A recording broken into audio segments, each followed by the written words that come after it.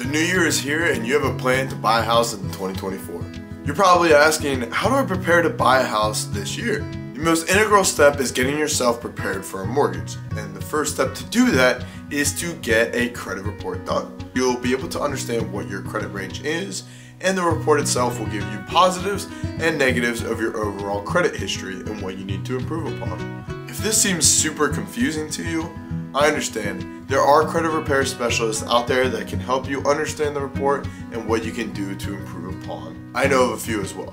Why your credit is so important is your credit works inversely with your bracket that you're put in for mortgages. The way credit works with mortgages is if you have a better credit rate, you're more trustworthy. That way they charge you less interest. So if you have a high credit score, you have a lower amount of interest that you have to pay. And that also is just one of the variables for what the overall interest is. A lot of it deals to what the current market interest rates are. However, if you have a super low interest rate, you might not even qualify for certain loans, or you're getting the highest amount of interest charged because you're in the lowest bracket for credit scores. If you know your credit score, and if it's a good thing, then you can move on to the next steps and not have to worry about this. The second thing would be to evaluate your own debt to income ratio. This is an equation that all mortgage lenders use to qualify how much you can afford to buy a house. Now, it's always good to make more money, but the best way to fix this debt to income ratio is to look over your own finances.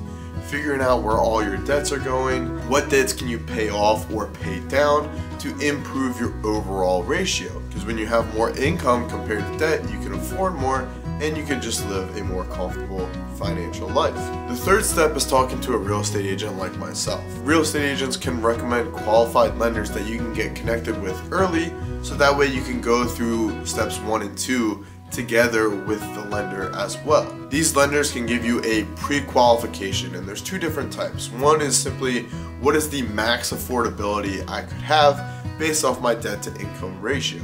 So if I know, hey, I can afford a $350,000 house, I'm not going to look at $425,000 homes because I simply can't afford that. The second thing is, if you really want to only pay an X amount of money per month, then you can give them that and say, hey, I want to buy a house and pay $2,000 a month for my mortgage, principal, and everything like that. They can do a calculation based off your debt to income ratio, based off that $2,000 and what the current interest rates are, to give you an evaluation of what you'd be looking to spend on a house. Another reason why you want to partner with an agent, which is the third step, because they can provide you with a lot more information about how the process of buying a home works.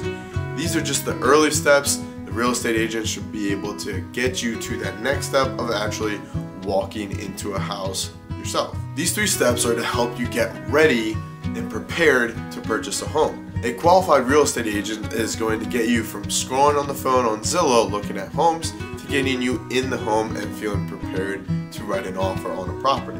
And yes, I know you're scrolling on Zillow and those home sites either at night or just in your free time. I understand, I do it myself. And if you made it this far to the video, comment the number 1 in the comment section and I can provide you with my free buyer information packet that I give out to new buyers and even buyers in general, because it goes through great criteria of what to look for based on your own criteria, location, style, number of bedrooms and bathrooms, and then the second part dives deeply into the home buying process from the start to the finish, so you feel better equipped to buy a house.